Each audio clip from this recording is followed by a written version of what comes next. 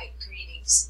At the outset, you're going to be generating some ideas about possible ways you can use the different technologies that are available, and this list of items can help you get started. But once you've found something, you need to be able to go into this Google Drive area. You'll be clicking within the online course and enter your materials there.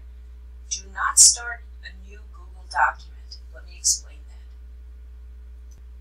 Once you click that link in the course, you get into Google, and there are a number of folders that I created, I should say documents I've created, and when you click on those, you go into that particular area.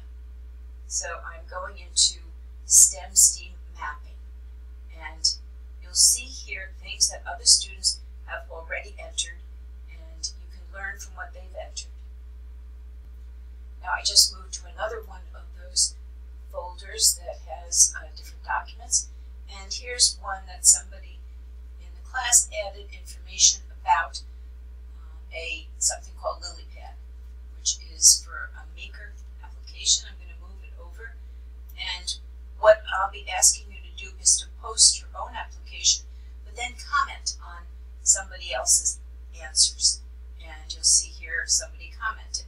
And to comment in Google, it's simply highlighting the area that you want to comment on, clicking the comment option, up comes your name, you would type it, and then you click comment.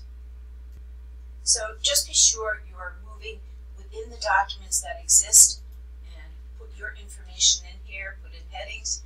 We want to create a repository for other students, so please post within those, and you'll come back to it at the end of the course and update your postings so that we can start generating good ideas for projects.